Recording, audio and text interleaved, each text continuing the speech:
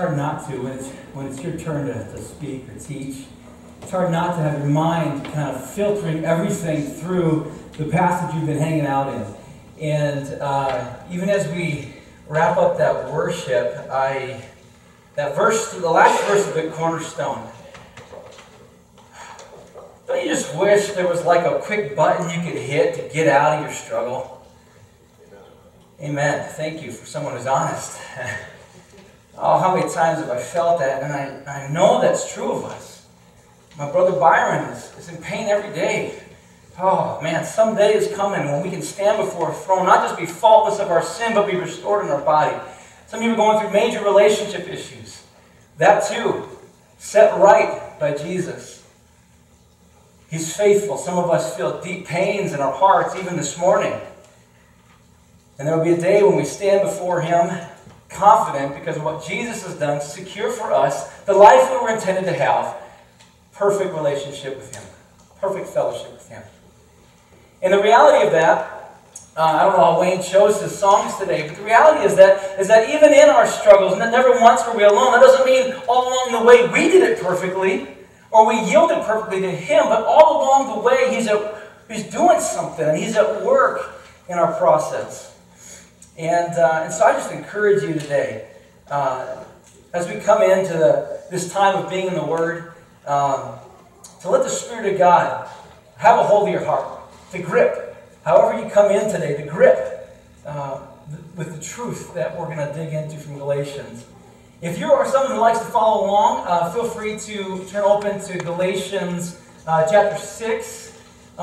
Today I am going to be hanging out there for a lot. So we're going to look at this a lot of different ways. So I don't have any PowerPoint. I don't have good notes for you to take on the back of a piece of paper, but I'm confident that there will be things that the Lord does. Thank you, Slade.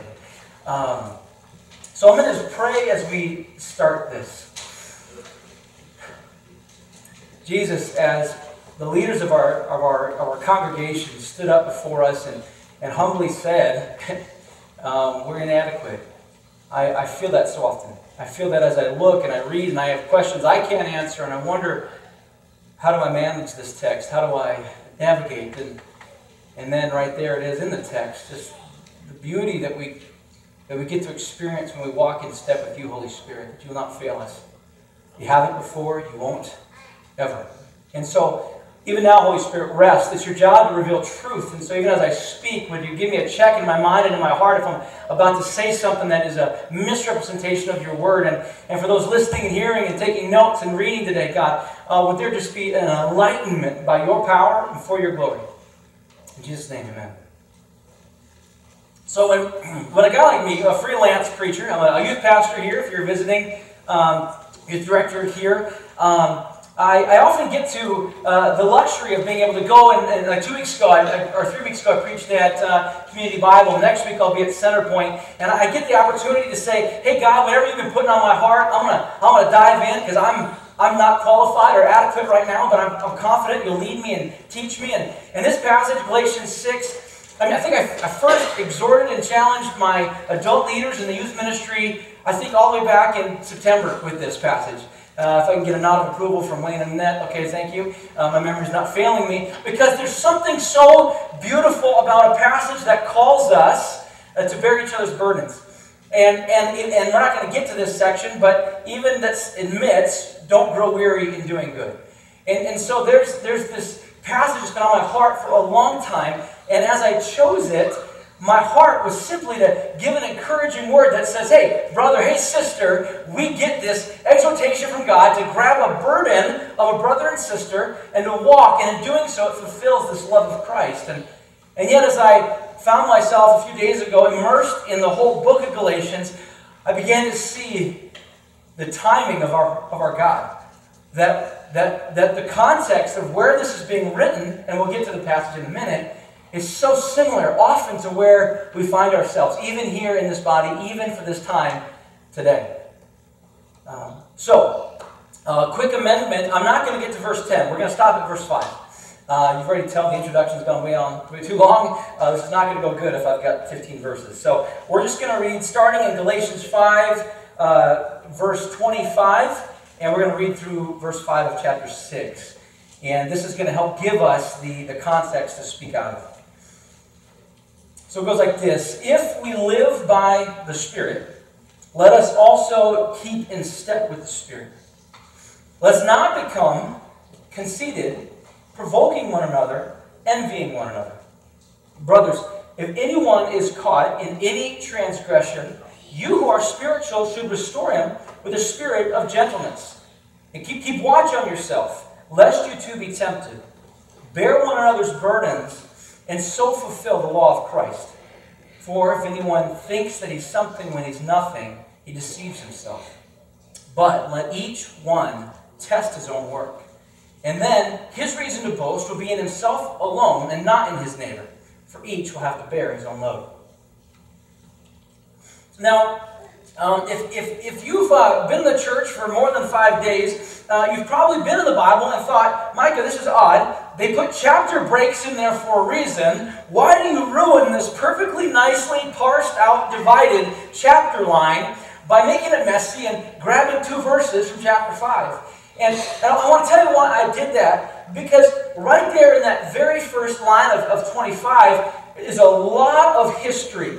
If you've not read this whole letter, he has just gone through and he has just kind of pitted up against one another, this being yielded to this flesh, which does things for itself and selfish gain, versus the Spirit, and kind of coming under the influence as being believers filled with the Spirit. And so there's this transitional setup that's happening, a buffer between the sections. Because he's about to go from the way in which this works theoretically, the way in which this is God's design, and in this buffer, he turns and starts chapter 6 with a very personal challenge with this. And so what I want to do is look at this section as well, include that in today's text, because in the church of Galatia, so Paul is writing to encourage this church going through deep hardships. There's been a sad state of affairs, friends. There's been a church that had started with the true gospel of Jesus, believing in salvation through faith alone in Christ alone, and someone has come, and he uses the word, who has bewitched you. What happened? You started running so well. What happened? And the sad state of affairs is that someone has come into this church with a false gospel of being justified not through faith in Jesus, but by yielding again to the Torah or the laws of Moses. So my standing before God is not by virtue of faith in Jesus who gives me the right standing. My faith is through this false gospel of works, where this age-old text given to Moses by God, as I submit to that, I will then have a right standing. That's wrong. In light of what Jesus has done, this necessarily, to believe that, necessarily edges out and nullifies the true gospel of faith by grace for salvation. And he did this, it says in chapter 2, Paul tells us, how did he do it? Well, he became the curse for us. Christ redeemed us in 2:13 from the curse of the law. Because it says, cursed is everyone who's hung on a tree. And so in Christ we can all, even Gentiles, have the promised Spirit through faith. So the picture is that he's bringing correction to a gospel problem. And now we're moving into what that looks like. What does that mean? Because when we put our faith in Jesus, says Paul, what was true of Jesus becomes true of you and me. For just like he in his death was killed, we put our flesh, the sin, the damnation that comes with it, it dies also. And with his resurrected life, we too participate in a resurrected, a new life. And by virtue of that resurrection power, we can now live in obedience without just mustering it from our own effort. The famous passage in chapter 2 is, for I've been crucified with Christ, and it's no longer I that live, but it's Christ that lives in me. And the life that I live now in the flesh, I live by faith in the Son of God, who loved me and gave himself for me. So this whole section on bearing each other's burdens, this is all, I'm going to get to that, but it's all couched in the context of what you do with the gospel. True gospel or false gospel will be shown in your life by how you handle life, yielding to the Spirit in the context of the congregation of believers. So, he's writing these then as a buffer. So let's look at them. In verse 25, it says, if we live by the Spirit, let us keep in step with the Spirit. Now, I'm going to go on a limb here and say that word if, it's a since. So since we live by the Spirit, we just read a couple passages that help us to see. Paul's already told us, the only way you live by the Spirit is if you are reborn. The only way you live by the Spirit is if you've trusted in Christ alone for your salvation. So if you are a believer in Christ, if you live by the Spirit, he then puts out kind of the right path of action, the right way that this will manifest in our lives, in an incorrect way, an expected way, and an unexpected way. What you should see and what you should not see. He says, let us keep in step with the Spirit. Let us not become conceited. Right off the bat, in this buffer, he's challenging the affections of our hearts. He's challenging the primary motives and purposes for which we act and live. And so let's examine conceit first. Let's not become conceited. Well, you wouldn't expect a spirit person to be conceited, because you know that word conceit, you know what that means? It means to desire vain glory.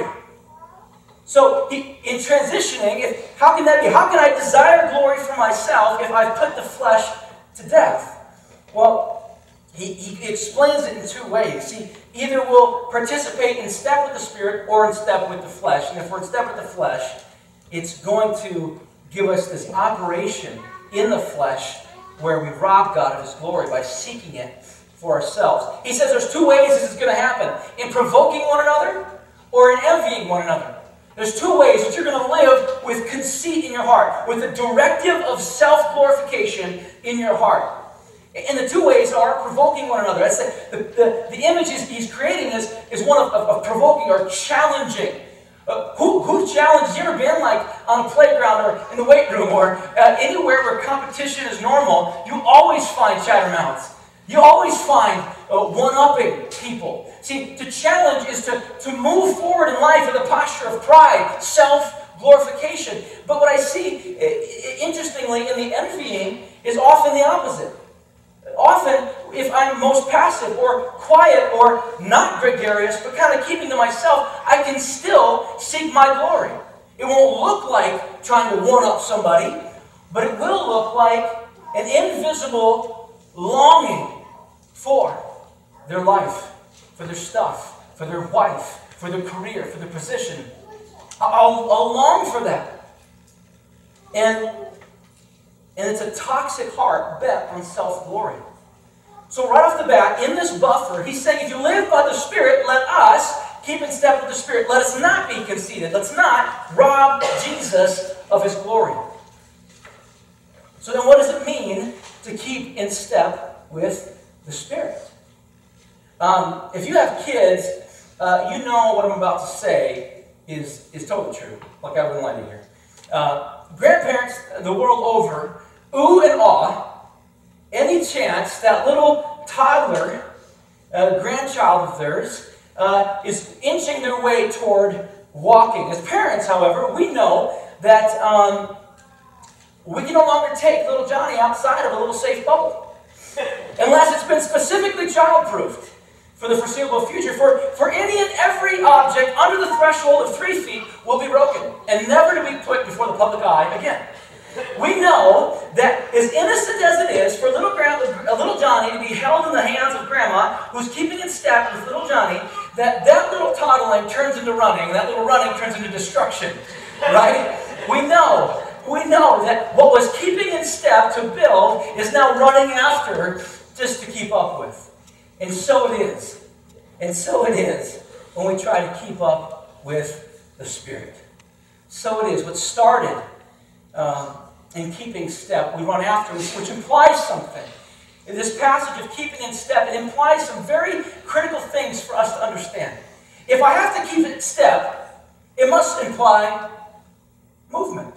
It must imply intentional movements in a direction that we will want to and benefit from participating in.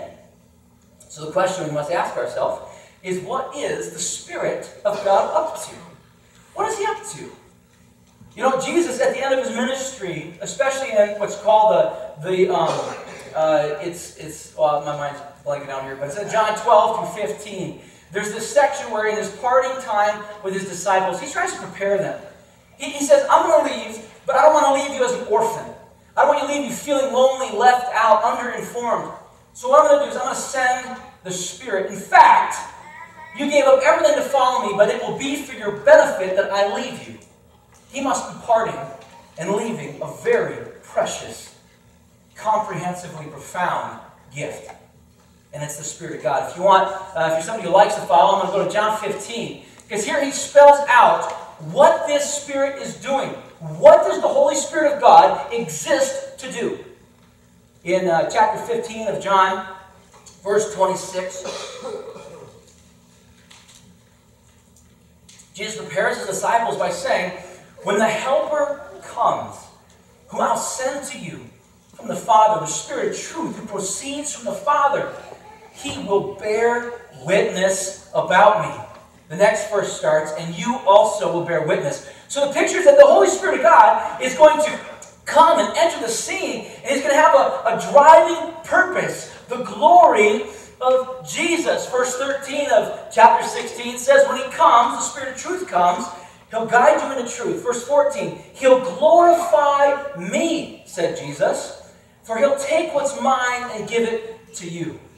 So the Spirit of God is at work, and He's moving, and in His movings, His primary motive is to give glory to Jesus.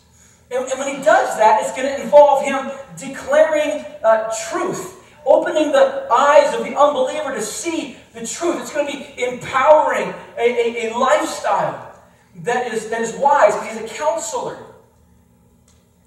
And it's all going to be for the glory of Jesus. Earlier in chapter 16 it says He's also going to convict the world of sin. So the Spirit of God is up to something. And Paul's saying, as we keep in step with Him, all the things He's promised to do, you don't got to do. Isn't that good news? When you proclaim, you don't have to convict anybody of sin. That's Jesus' job. That's the Spirit of God's job. You don't have to change their heart. That's the Spirit of God's job. You don't have to regenerate them, move them from death to life. That's the Spirit of God's job. This is so beautiful. So then as I participate in Him, just like we saw in, if you would have read chapter 5, the fruit of the Spirit, as I keep in step with Him, He does all the eternal work, the eternally valuable work that I can participate in. He does all of it. My role is to walk in step, proclaiming Jesus. So, the believers are not to walk in the vanity of their flesh, conceited, robbing glory from Jesus. Instead, the believer is to walk with the Spirit, giving glory to Jesus as He reveals truth, convicts sin, and regenerates the unbeliever. That's good news. So now, in this text, finally get to chapter 6, what you get is, instead of this language, I love this, because so often, I think in Western Christianity, I'm guilty of this, I don't know if you are, but so often we can view our relationship with God kind of very isolated. Like we're in this silo, and all I see at the top is a 10-foot diameter opening, and it's just me and Jesus. It's me and God. And yet that's not the picture that we get in the Scriptures. Because the Scriptures portray a family that has been unified, but then given individual responsibility within the family of God. So my actions individually aren't apart from the family. They're to benefit the family. And I'm to be the recipient of the benefit of this family. So Paul moves now and says, brothers, if anyone is caught in a transgression, you who are spiritual, restore in a spirit of gentleness. So Paul issues a threefold charge. Act spiritual by restoring and bearing burdens. Watch for deception and test yourself. Paul's going to now, in the next 5 verses, do these 3 things twice. Act spiritual. Watch out for deception. Test yourself. You know, when I was in college, I thought I was invincible, like most people in their 20s now. Sometimes that creeps into the 30s. And, just graduated college, by the way. I'm really proud of him. So, there it is. There it is. So this is for you. Okay. When I was your age, I got into my little Oldsmobile 88 from John Brown University and thought, I'm going to go home. School's done. Yay me. But then my friend said, hey, you want to come to a party and hang out? You know, we'll just eat some ice cream, watch a movie. And I'm like, sure, I can leave at 10 p.m. and go to Minnesota. No big deal. It's like 10 hours. And so about 8 in the morning, I'm passing through Worthington. I mean, I'm on the home stretch. Highway stinking 60. And I wake up to see a ditch in front of me coming very rapidly, a big puddle, just ahead of that a nice culvert. Concrete, I'm pretty sure. And as I'm coming in, I take quick action and think, doing this would be a really bad idea. So I'm going to slowly ease my way out. And then the mud said, no, you're not. Woof. Sucked me right into a puddle, up to the doorstep. So as I open my door, the water is literally half an inch from the doorway. I'm fine. The car, I think, ended up being fine. But I got stuck. And thankfully, a man who was probably rebelling from the Lord dropped his wife at church and ran home. And on his way home, God sent him to deliver me.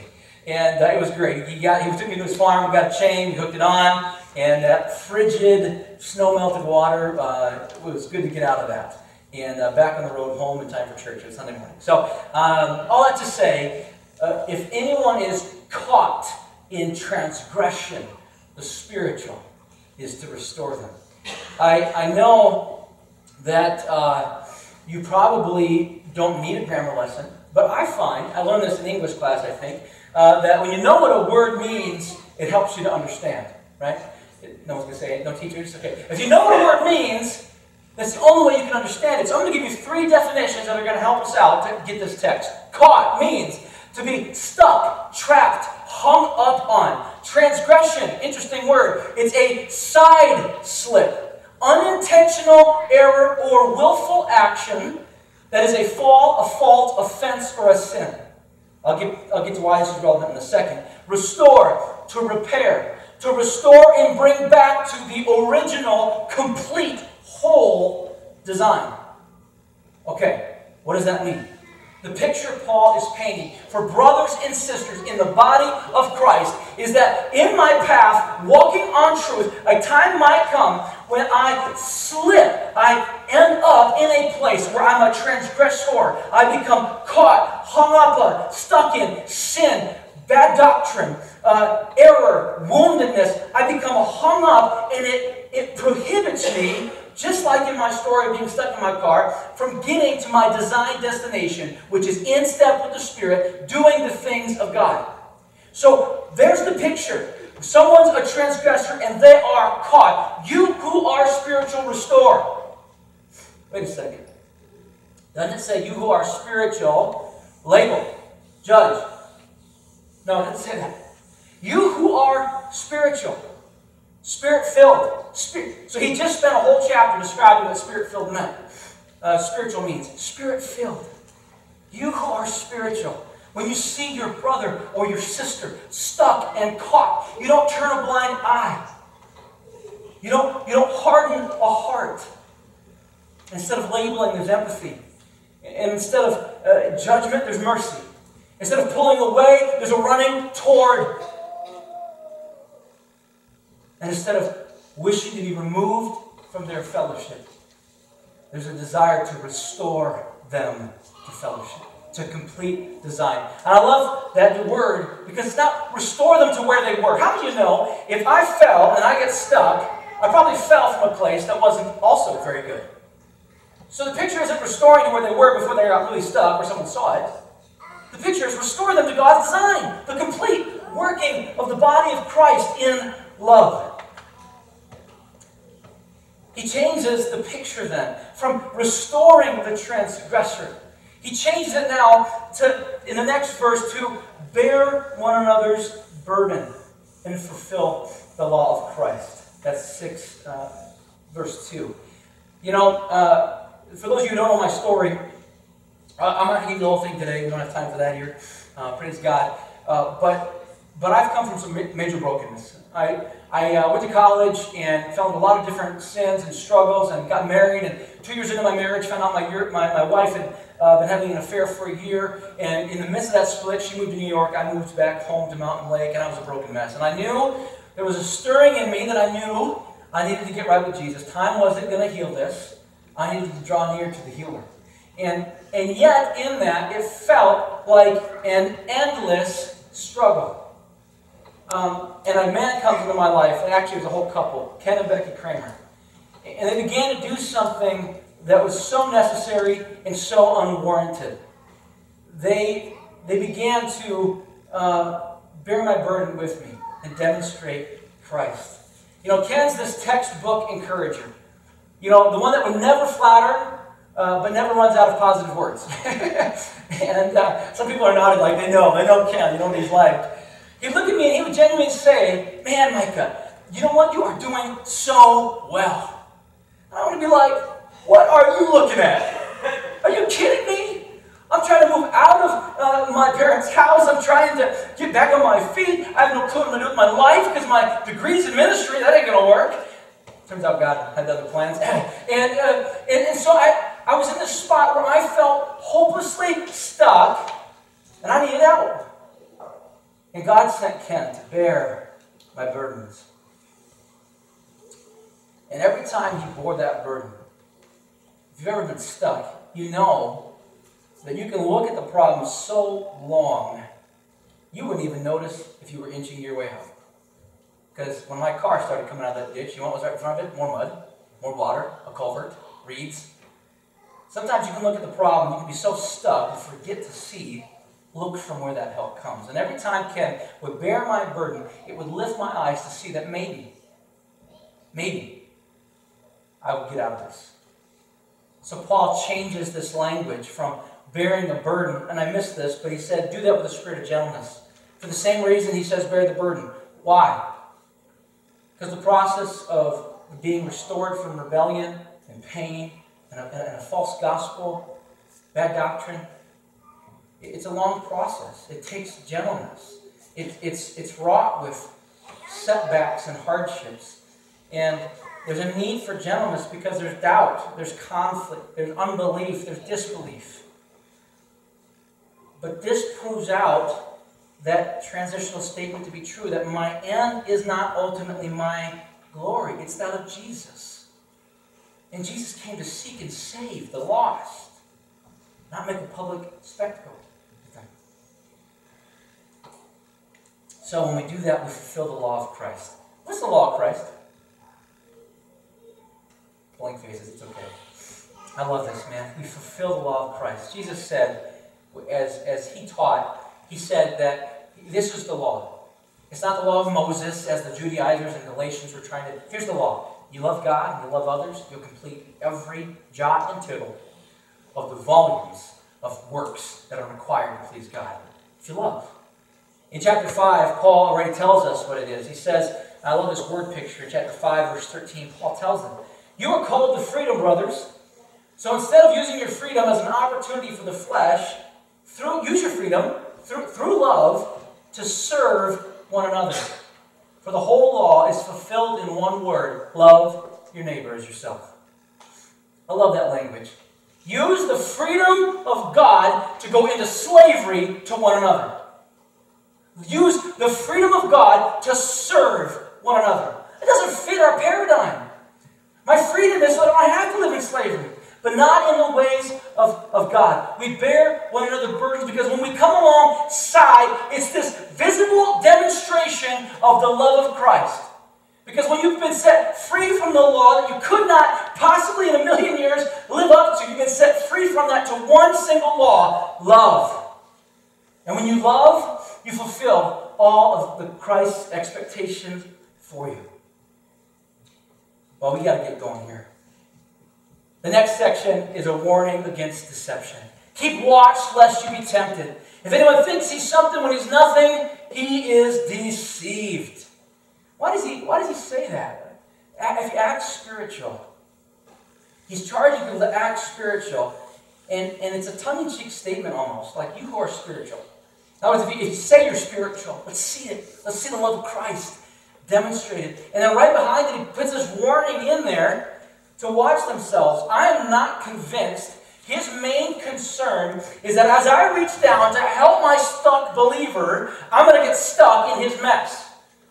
The picture is, if I don't reach out, I will get stuck in the mess of my selfishness and pride. My arrogance, my conceitedness, my failure to yield to the Spirit. The stuff that I will get is not in their moral failure, but my religious failure. He says, he then goes on to say, because when we bear their burden, we fulfill the law of Christ. To not bear their burden is to fail utterly at the law of Christ, which is to love, which is present only when we're in step with the Spirit. He then says it's so important that we not be deceived. I'm going to give you a test to make sure you're not deceived. In verses 4 and 5, he says, test your own work so you'll see your reason to boast is in yourself alone and not in your neighbor. For each will bear his own load. That seems like a contradictory term, isn't it? Like bear his burden because you've got to carry your own load. We've got some farmers in the area, and I thought of maybe a helpful analogy, and then maybe later you can tell me if it didn't hit. But sometimes we got this elevator. I think it's busy a lot. Maybe making some nods from farmers. Grain's coming in and out, but especially at harvest. A lot of grain coming in and out of this elevator. And Paul is painting a picture of bearing a load. And so I want you to get this. The first truck pulls in. He pulls into this weighing station, and he's half full. See, he's putting his confidence in his neighbor, right? He pulls in, and he's hoping at half full, the person in front of him was like quarter full. He knows he's better off than the guy with the flat or with wheels that are stuck in the mud in the field still. He's on the scale and he's half full. And his confidence for a commendation from God, for the approval of God, his confidence is that he's half full in there, unlike the guy who was quarter full or didn't make it. That's not going to do you any good. Because you got to give an account for your full load.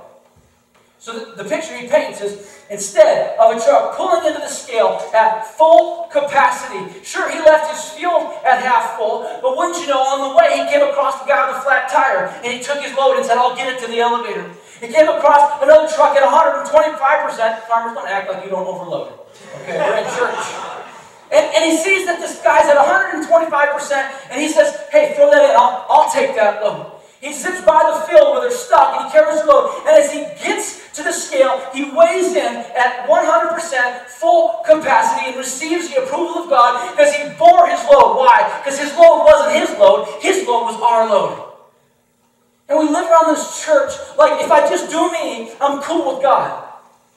Friends, you got to see, to not bear the load is to show up half full. It's to miss the blessing of God as He pours into us and as He calls us to pour into others.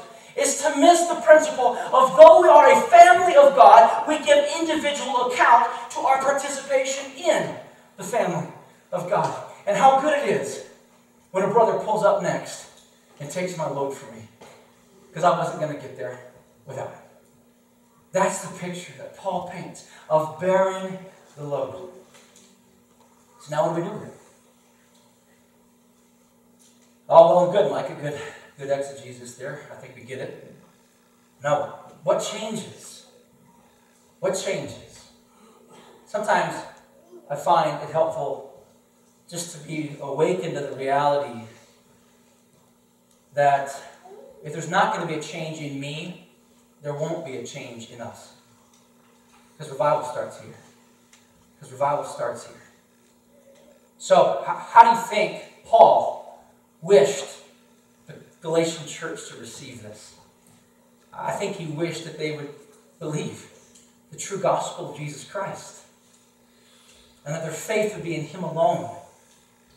Because Jesus was perfect, which is great. A, because I can't be, and B, because that perfection is a constant reminder of my failure when I try. So because I don't have to be perfect, I can trust Jesus. I believe the gospel, he was perfect, so I can't be. So I don't have to be. I believe that Jesus died a death that was mine. It was mine. My transgression, my being stuck, my sin needed to be paid for. And that sin was so real that it severed off contact from me and God. And I'm now outside of relationship with him. But Jesus in his death pays the penalty to restore that. I need to believe that. I need to believe that just as he died, he did not stay there. He rose from the dead. A victor. He rose from the dead. And the resurrection power that rose him from the dead is alive in me and it's alive in you when we believe in Christ, because it now gives us victory over sin and death, because we become inheritors of eternal life. Amen. And that's ours. And if we don't believe that, we can't do any of this. And then, of course, God's always true to his word. Jesus promised and then sent the Holy Spirit to fill us, to keep in step with him. And that's such good news. So he hopes that we believe the true gospel. I think he also wants the church to act spiritual by restoring the rebellion, the hurt, and the deceit in our midst. I think he wants us to act spiritual by bearing each other's burdens and fulfilling the law of Christ, which is love. I believe he wants the Galatians to heed the warning not to be deceived, and because it's so likely that we're deceived, he wants us to test ourselves. Double check, check and double check, that what comes out of me in action and thought and in deed is a reflection of the love that I've encountered in him. Test ourselves. Finally, I think we need to remember something. This word picture of bearing burdens is brilliant. Because in Matthew 11, Jesus, after declaring judgment on these cities that refuse to repent, he declares judgment over them, but then finds gratitude in the Father's will to reveal truth to the humble. In that setting, he says this, "Come to me, all you who are labor and are heavy burdened, and I will give you rest. Take my yoke upon you, for I'm gentle and lowly in heart. You'll find the rest that your souls need. For my yoke is easy and my burden is light." So, who's caught in the cords of unforgiveness near you? Who's bound up by pervasive pride? Who's stuck in passions in this world? Trust the gospel. Walk full of the Spirit. Act spiritual. Heed the warnings. Test your load. And reproduce the heart and the works of Jesus, who humbled himself, demonstrated a servant-hearted, sinner-restoring, burden-bearing love, and bring honor to Jesus. Jesus, your ways are so good. You're infinitely more gentle and kind than my unrepentant heart ever deserved. Those of us here who need that spirit of rebuke or awakening, I just delight. It's your job, Spirit, so do that now. And I pray in the name of Jesus for hearts that are humble and resist the pride. Those of us who needed that encouragement to bear burdens from people we see, who we keep wondering why they're stuck or stumbling. And I just pray in the name of Jesus for that Spirit to lead us into a posture of restoring with gentleness and restoring with a patience that allows us to go the full distance with him. And finally, God, I pray that we would not be deceived. That we be people that are so touched and immersed and changed by the truth and the love that is demonstrated in Jesus Christ, that we have a hearty confidence in him alone for our salvation. And then may we live in that freedom, serving you and serving our brothers and sisters. In Jesus' name, amen. You just